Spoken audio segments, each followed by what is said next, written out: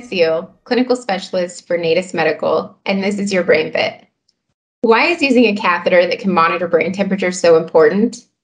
Did you know that brain temperature is half a degree to a full degree warmer than your core temperature in Celsius? And that every degree that our temperature goes up, we increase our metabolism 10 to 15%? Keeping metabolism down ensures that we can deliver enough oxygen and glucose to the brain and is one of the best ways we can prevent secondary injury in our brain-injured patients. The Camino family of catheters offer not only an accurate intracranial pressure, but the option to monitor brain temperature as well.